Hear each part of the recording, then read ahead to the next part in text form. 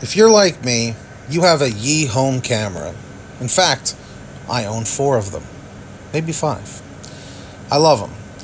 But one thing that I definitely do not love is when it won't connect.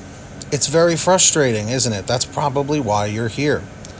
So I'll give you one simple thing to do that you can try right now, which you may have already tried or may not. Sometimes as simple as unplugging it for 10 seconds, the USB to the wall outlet, just unplugging it for 10 seconds and then plugging it back in, 9 times out of 10, it usually fixes the problem. Option 2, I'll give you one more.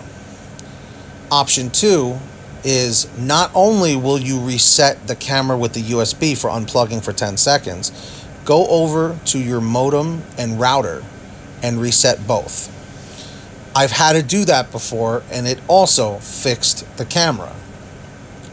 Let me know in the comments if this worked for you, and if you have any other suggestions.